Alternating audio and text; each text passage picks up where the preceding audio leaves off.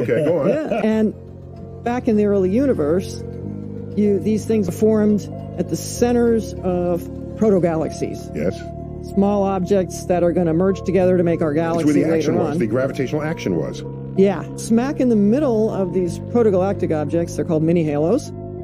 That's where you would have collapsing clouds of hydrogen that are on their way to forming stars. In the standard picture, they keep collapsing and make tiny little objects a thousandth of the mass of the sun, and then accrete back up to about 100 times the mass of the sun. But nobody asked, well, yeah, but if you're smack in the middle of the protogalaxy, what about the dark matter? What does that do? Right. So that was the question that we asked. And you would be enclosing some volume of dark matter in doing so. Well, there's a lot of dark matter at the center of our galaxy, at the center of the protogalaxy. Okay. The fact that you're smack in the middle is what counts. Got it. Because that's where you got a lot of dark matter. Got it.